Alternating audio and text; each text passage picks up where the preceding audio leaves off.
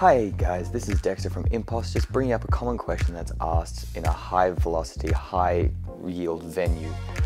Why are you getting receipts on every single cash off? Why, when you're ending your transaction, are you not getting a cash off receipt?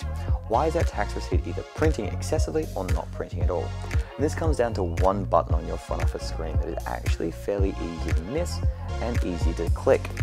And it is simply, once you log in, look on the black bar in the middle of your screen, look a little bit up, and you should see that it'll say either receipt on or receipt off.